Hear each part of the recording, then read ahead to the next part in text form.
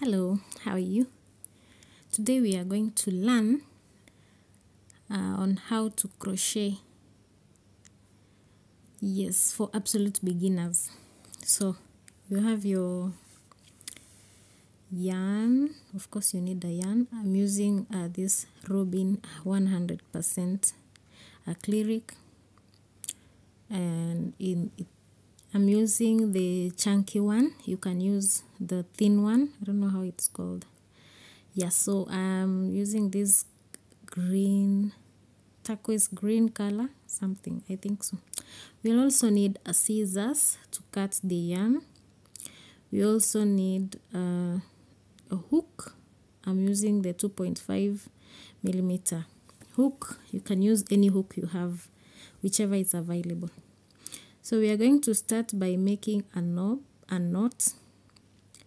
You hold the yarn like this and then put it in a crisscrossing format like I'm doing. I hope you're watching so that you can see what I'm doing exactly. Then put your 2 fingers in the middle of the knot and pull the other remaining yarn, the one that is not shorter, the long one. Yeah, there you have your starting knot. So we are going to make a chain.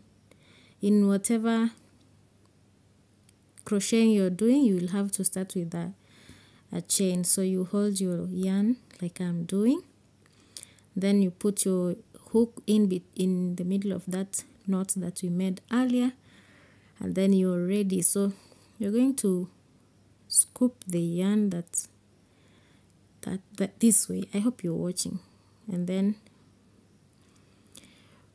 pull it through the knot. So that is one chain, another one. It's just that simple. So you're going to make 10 or 11 single chains, depending on the length of the crocheting that you want to do. So I made 11. This is how it's looking. It's just as simple. It's very simple. And we are going to start the rows. So you're going to skip the first chain where you finished and then use the second one.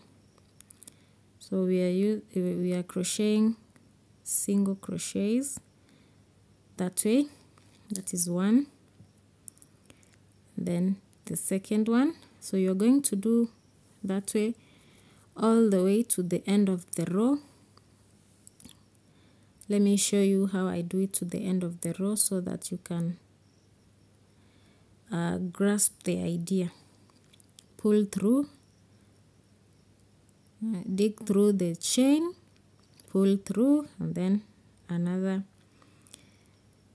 crochet, single crochet. It's just called that way. I don't know why. So when you reach the end of the chain,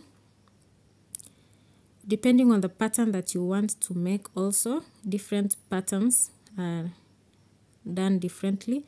You will, after you reach the end of the crochet, you will add another chain, a single chain, like so.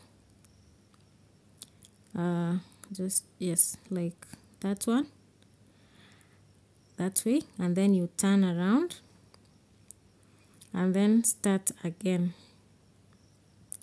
Yes, depending on the pattern you want to do. This one might look like mixing the inner part and the outer part. If you want only the inner part to show, in my subsequent videos, I'm going to show you how you can crochet a pattern that is similar all through.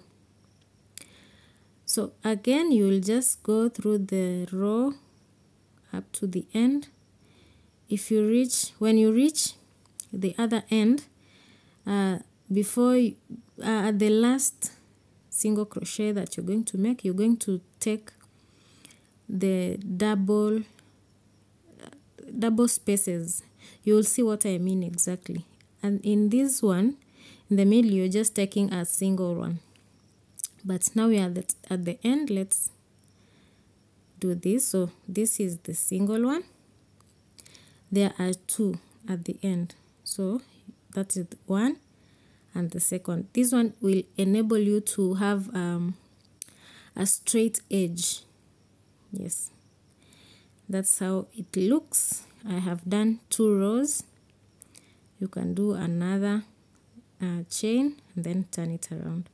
So you're going to do this way until your desired length or your desired width in whatever thing that you're making. You might be making a skirt, a top, bikini, anything. That's how you start.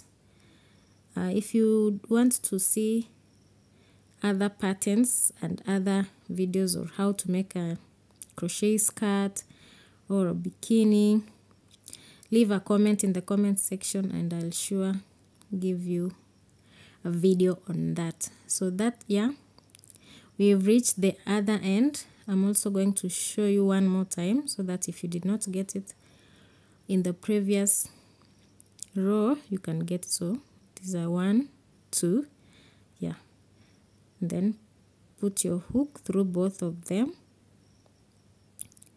In every end, make sure you do that one. If you don't, your pattern won't be straight at the end unless you want to add or reduce your pattern to the middle. You will have to do that. So that is how you can crochet for a very fast, for the very first time. That is how to do it. Thank you so much for watching. I have not shown you how to finish a crochet, so here we go. You, after reaching the other side and making that one chain, you have to cut the yarn. Yes, use your scissors, come in handy right here. Cut the yarn and then pull through the yarn like so, and then tighten the end so that it does not come off, and then you are done. Thank you so much for watching this video. If you liked it, please give it a thumbs up and also subscribe.